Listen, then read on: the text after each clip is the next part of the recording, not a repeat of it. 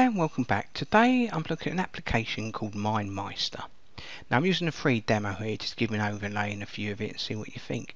Again, it's a visual mapping, planning, organisation and working with linear.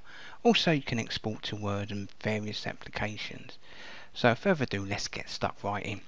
As you see at the beginning, you can see loads of options there, including templates.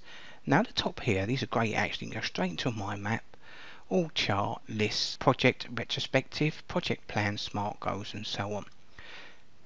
Now I'm not going into all of these, but there's some good maps there just to get you up and running. Now on here, click plus if you want to start a new map. So I'm going to start a new map. By the way, you can import as well and create folders to organise your maps. So select new My Map. We are now good to go. Now quick look at the interface before we get stuck in. On the right, you've got options like formatting, you can add emojis and information. Bottom left here as well, you can go into presentation mode, you can zoom in and out as well if you wish. There.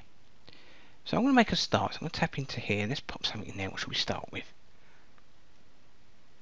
Let's put space to Final Frontier. So I've got my first idea. Now I'm going to tap into my next idea, and if I tap again, I can now delete that and type in my next option. And again, click into your next option, tap into the text so you can delete it. Right, there we go. I've made a start to my mind map.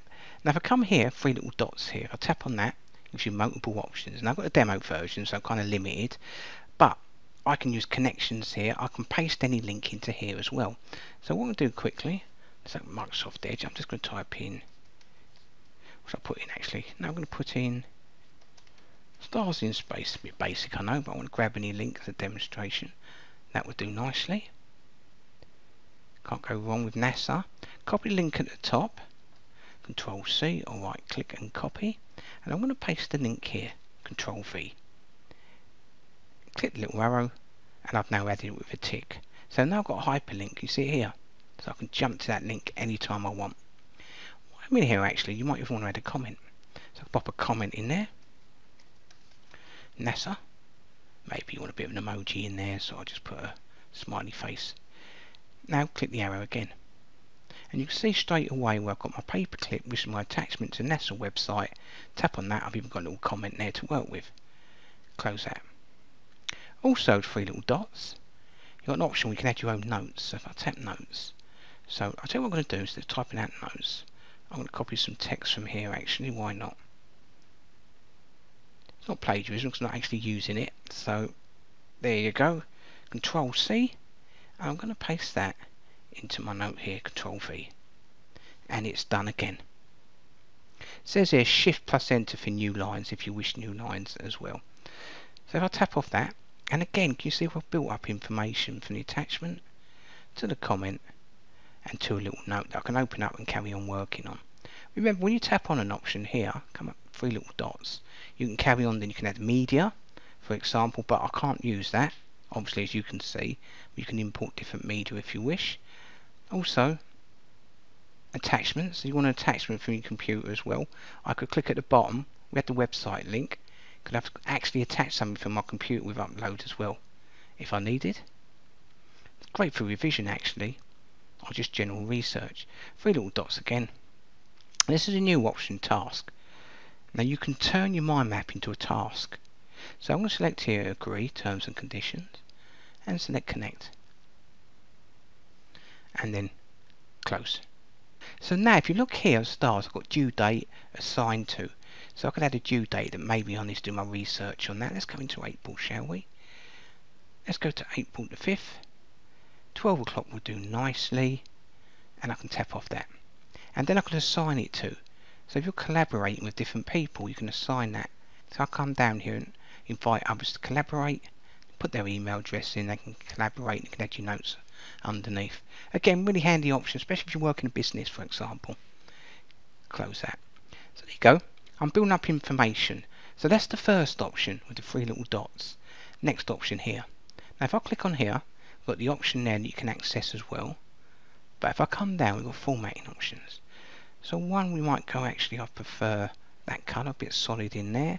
You can come down here with boundaries if you want as well. Look, change the boundaries. That don't look too bad, does it? and you can show as boundary so it goes right round. So if you've got an idea, you can have a complete boundary around it. You've got some different style fonts there to work with. You can also bold, italicise as well if you wish, and you can change your font size as well there. So I'll close that. I'm going to come down again. You've got your option here, icons. So you might have a little icon there just to tell you, for example, maybe it's some form of bar chart, just to tell yourself pop it in there. And you come down here, you've got loads of little icons you can work with from health and so on. You've got your emojis as well, so if you fancy emoji in there, pop your little emoji in there instead. Close that. Come down to the next option, layout. Now I think again I'm kind of limited on that because I've only got the free version, but you can auto align. It doesn't matter too much, watch, because you can grab on one, drag it where you want as well, so you've got that option to work with.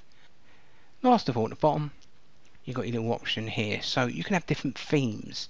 So instead of doing it manually, you might say, actually I need more of a colour burst or prism, and it just opens it up for you. Don't know when you're down there actually. I like the darker one there, look. Yeah, that's pretty cool. That really stands out. And at the top, you've got your different themes there as well. But I'm going to leave it on midnight. I kind of like that. So there you go. You boot up your ideas. Now, if I click on the middle, you've got the option here as well. Can you see? You can also drag that as big as you want. And again, you can click on the three little dots and carry on building there. Now, if I click on here, now if I come to the top and select plus, I can add a sub branch off of there, as you can see there. I know it's part of planners, but I thought I'd pop that down. And again, if I click on moon, got the plus button here, I can create a sub branch off of there, and so on. So you really expand on your ideas and organise them. People underestimate the power of using visual mapping. Bottom left, so we've got my map here, we can have outline view. So if you've added notes and information, you've got that in linear format to work with. So that way you can jump back and forth as you build your ideas and plan them. Also, not tried this yet, let's have a go, presentation mode. Yeah, that kind of works. I'm going for moon here.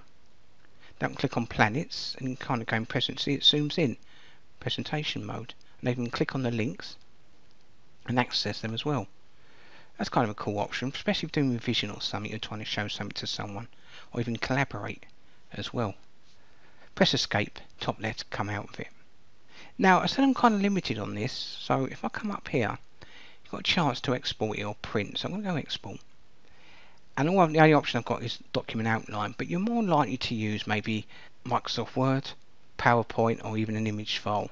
So I'm going to do document there and select export. I'm going to export it to my computer, and you've got Google Drive, that's your choice, you can export it there. It's going to be in rich text format, but it should be okay. And there we go, it's opened up in Word anyway. Click Enable Editing. And there we go, you've got all your information that will be organised. Any images I've added will also be there that you can access as well. Close that. Top right, you've got the undo option as well. And you've also got this option here, share. As I said earlier, you can share this with anyone you want to collaborate or just show them as well. Click cancel. Come out of there top left, click the little arrow, and it takes you straight back. And if you look here, you'll see it automatically saves it for you, so you don't have to click the save button. Anything you don't want, click the three little dots. You can either duplicate it, move it to trash, or even move it to a different folder, including sharing and even publish it online. Or again, you've got the export option if you wish to export it, including to portable document format. Obviously, as you know, I haven't got that option. So there you go, there's a quick look at MindMeister. Thanks for watching.